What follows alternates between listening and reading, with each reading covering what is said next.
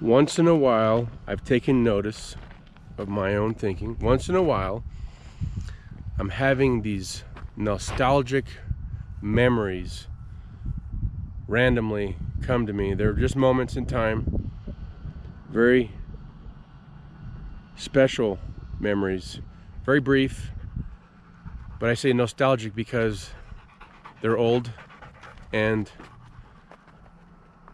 they spark a happy memory, a joyful experience. I'm grateful for memories, but I wonder if these nostalgic remembrances that are coming to me are occurring to others, or is this sort of thing happening with others as well? I mean, this happens typically when I hear music from the 80s, for example.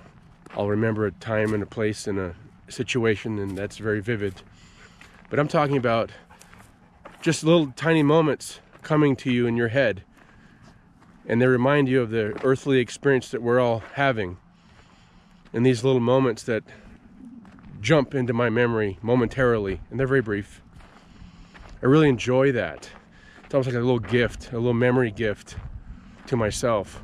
But my question really is, or I'm sharing because I'm curious if others are having the same thing. Is it a occurrence that's happening more frequently in your life? It's happening more frequently in mine.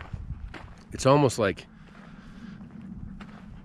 highlights of my life coming back to me. I wonder the significance of all that. But is this happening to anybody else?